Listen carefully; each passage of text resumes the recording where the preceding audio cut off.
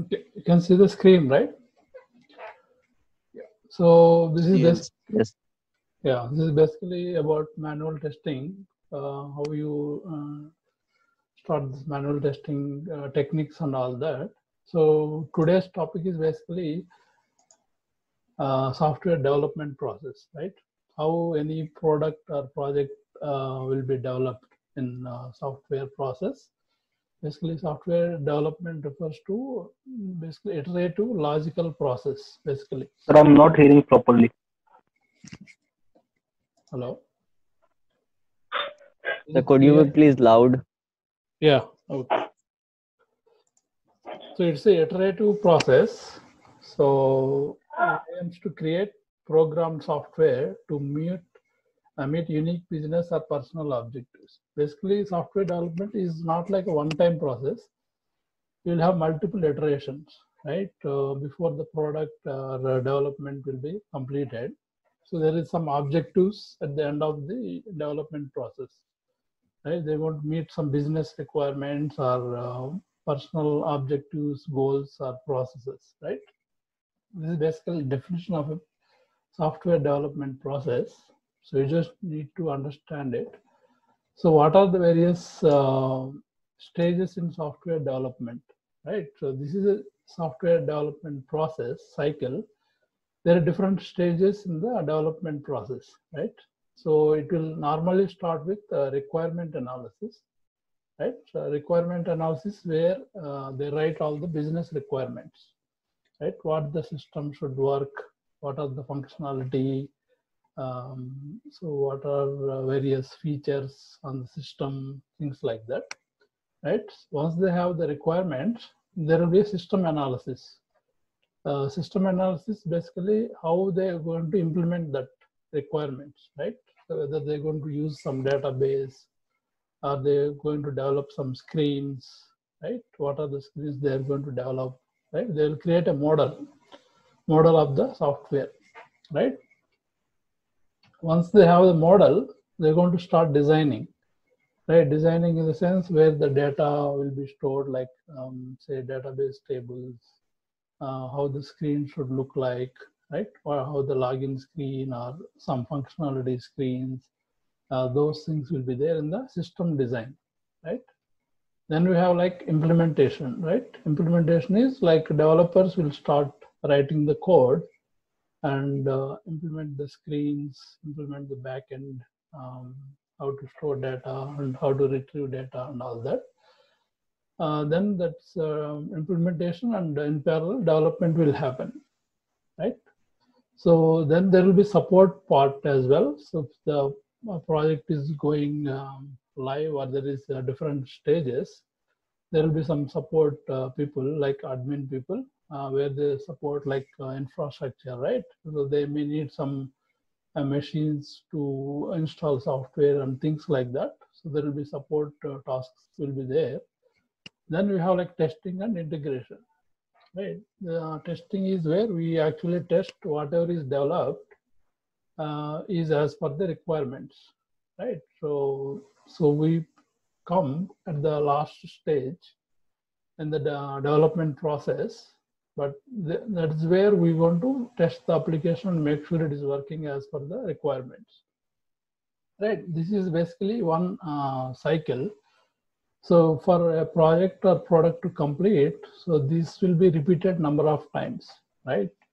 So this cycle will be repeated. It's not like only once this will happen and things will complete.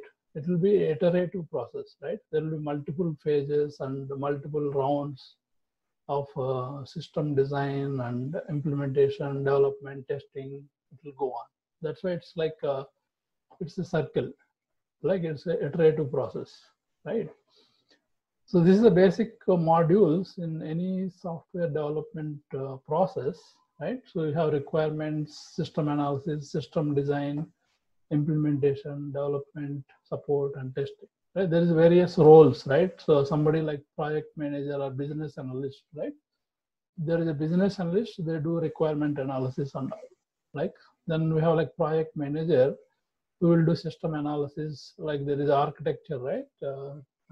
System architect will do the design part, right? Then implementation development, you have developers and various database people, right? Then there will be support staff for infrastructure and all that.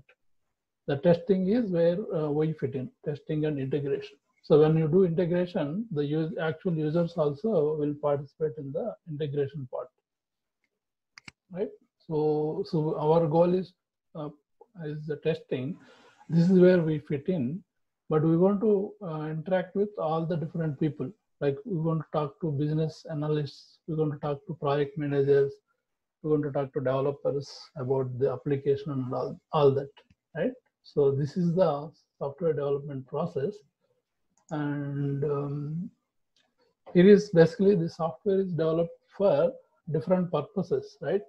So what are some of the common purposes is basically one is to meet specific needs of a client or a business, right?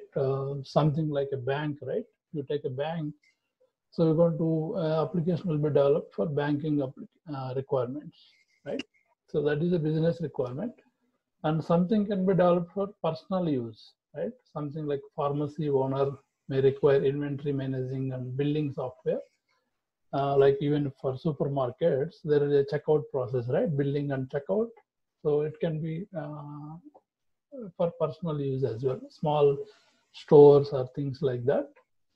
So basic demand for better quality management of software development process is enforced with the discipline of software engineering, right? There's a different engineering techniques and all in the software process that will be employed to deliver a quality product, right? So whenever you you are working on a software product, right, there is some purpose, right? You are trying to meet some business requirements, or some client needs a software, so we are developing and delivering that software to the client, right? This is the basic purpose of any software development, right? So in software development, there are two types of call it as a projects, right? A product or a project, right? Product is in the sense something like say Microsoft Windows, right? It's like a product, right? Testing for a product is different than testing for a project, right? So product has multiple stages, right? So it has like different number of stages will be more. So product has normally more complex functionality than a project, right? So product has different stages. So first product is conceived, like they think about how the product should work, then it will be developed, then it will be introduced and managed in the market. Then finally, once like some of the products, they get retired from the market, because sometimes the product is outdated, so it will be removed from the market itself, right? So suppose if you going for multinational companies, most of the companies they do product development, right? When you do product development, they go through these different phases, something like that. Then project is basically is undertaken to create a unique product or service. So this is basically project is also a product, but it's unique to particular client, right? Something like banking application, right? It can be used only by banking clients. But something like Windows software, anybody can use, right? So the main purpose is different for product versus project, right? So if you go to like consulting companies and all, so mostly you are working on projects. So, but if you have like multinational companies who are developing products, so those will be products, like multiple stages for the product, right? So we'll see what are the various stages in product development. So the same thing will apply to the project. Only thing is it is developed for a particular client, or based on the particular business, right? So let's see the product development life cycle. So this is the life cycle of a product, right? How the product is developed from the design, like concept phase, right? Concept phase means so they have like some idea like how the product should work, what are the features they want in the product, like what are different functionality and things like that. So that is a conceptualization, right? Once they have like some concept, or it can be like requirements, right? Then they're going to design architecture and design, right? So architecture is high level implementation, how the system should be developed, like whether it should be developed in Windows or it should be developed in Unix, or what programming language, or what is the backend database we need to use, right? So how the system should be designed in the like what are the various components, right? So that is the architecture and design phase. Then we have like a product construction or development. So this is the where actual developers will get involved and start building various components and all that, right? So you are also will be part of this product construction. So it's the development and testing will be part of the here product construction, right? Then once you have like a good product that is developed, then it gets released into the market, product release, right? Then we have like product realization and feature upgrades. So once product is released, there will be multiple upgrades and changes that will be done on this product. So that will go into each cycle. So again, they start designing new concepts, right? Creating new concepts, then they do the design, then development, release, and realization. Like it will go on like that. This is the product development life cycle. So if you even if you take a project, so it will have like same cycle from concept, architecture, development, release, and then upgrades, right? So let's take one example of a product, right? So assume like so when PayPal came up with checkout product, so there will be different stages of product, like something like say even if you take like Paytm, right? Paytm is kind of a product, right? So when they come up with the payment processing, so they will go through these steps, right? So PayPal is also another payment mechanism for international payments, right? So first they do a market research. Why? What are the importance of functionality they are going to develop, right? So they do like a market research, then define a primary objective of the new product.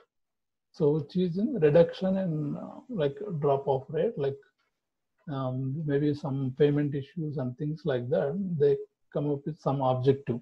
What is the important feature of this product, right? Then they do a thorough analysis of tech feasibility and adoption, right? So how like based on the current technology, right? They're going to do a feasibility analysis. Feasibility analysis means like we have these functions, like which technology they can use to implement that features, right? So not all functionality can be implemented. There will be some limitations in the technology. So there will be some analysis on the technical side, right?